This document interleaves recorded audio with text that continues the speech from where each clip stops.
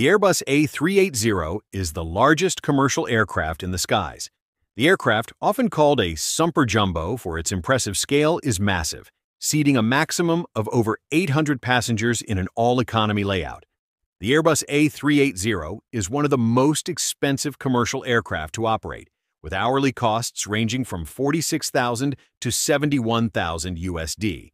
Fuel alone accounts for $9,000 to $12,000 USD per hour, while maintenance adds another $10,000 to $15,000 USD per hour.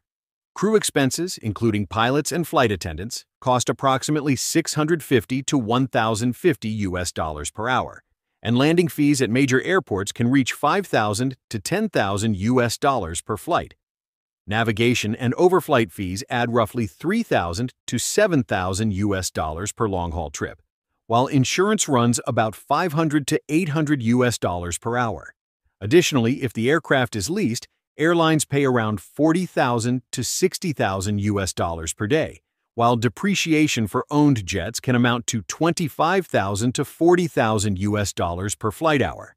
For a 12-hour flight, total operating expenses can exceed $850,000 US, translating to $1,100 to $1,700 US per passenger based on 500 seats.